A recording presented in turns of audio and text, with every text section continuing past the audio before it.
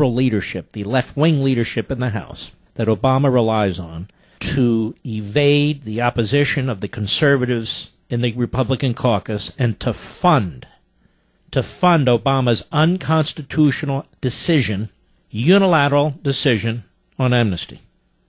This is from Joel Gerke, National Review Online. The House Democratic Whip Steny Hoyer has promised to help Republican leadership overcome rank-and-file opposition to passing a funding bill that does not include language barring Obama from implementing his executive orders, according to one House appropriator.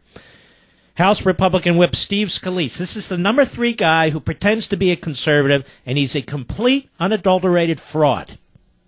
Scalise conferred informally with his Democratic counterpart earlier this week. Representative Mark Amati, Republican Nevada, tells National Review Online. There was earlier talk about, hey, Steny, are you going to be able to deliver some folks on this? And at least earlier he was like, yeah, said Amati, who's known for his very, very lucid and coherent sentences, apparently. He suggested that Republicans could muster 80% of the 218 votes needed to pass the bill. Incredible. Absolutely incredible. Watching the Republican Party implode. A bunch of cowards. A bunch of fools.